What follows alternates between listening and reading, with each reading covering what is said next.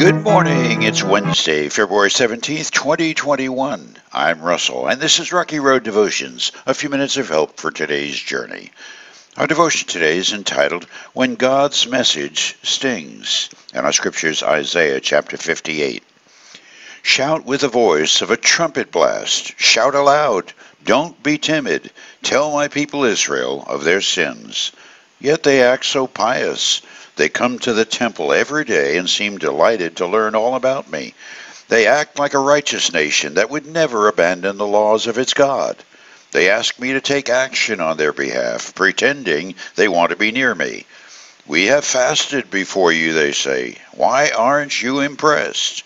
We've been very hard on ourselves, and you don't even notice it. I will tell you why, I respond. It's because you are fasting to please yourselves. Even while you fast, you keep oppressing your workers. What good is fasting when you keep on fighting and quarreling? This kind of fasting will never get you anywhere with me. You humble yourselves by going through the motions of penance, bowing your heads like reeds bending in the wind. You dress in burlap and cover yourselves with ashes. Is this what you call fasting? Do you really think this will please the Lord? No, this is the kind of fasting I want.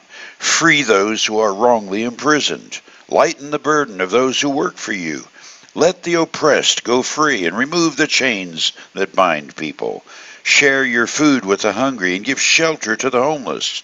Give clothes to those who need them, and do not hide from relatives who need your help. Then your salvation will come like the dawn, and your wounds will quickly heal. Your godliness will lead you forward, and the glory of the Lord will protect you from behind. Then when you call, the Lord will answer. Yes, I'm here, he will quickly reply. Remove the heavy yoke of oppression. Stop pointing your finger and spreading vicious rumors. Feed the hungry and help those in trouble.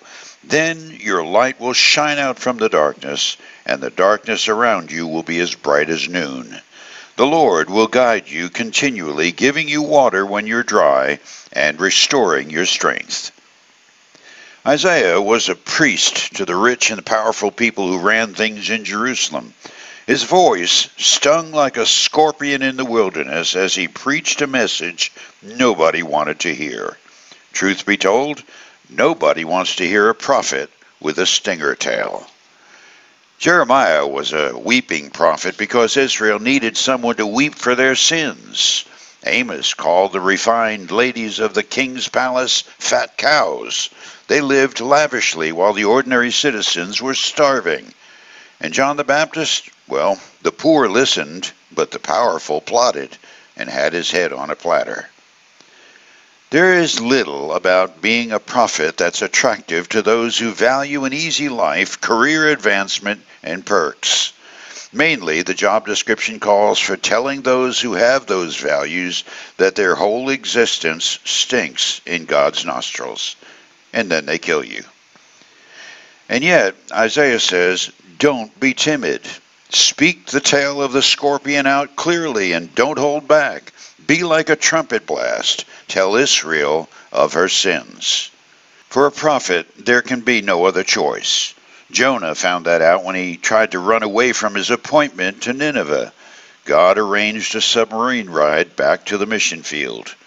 Elijah trembled in the face of adversity. He hid in a cave and hoped to die before ever seeing Jezebel again. He didn't die, but God's word prevailed, and Jezebel's corpse was eaten by dogs. Considering a prophet's calling and that for which God always seems to employ his prophets, what would today's prophet say of America? Would he be like Jeremiah, the weeping theatrical prophet, dressing in swaddling clothes and hacked to pieces by an abortion provider? Would he be like Isaiah or Samuel, marching into the White House and Congress with a list 7 times longer than Martin Luther's 95 points of the sins of leaders?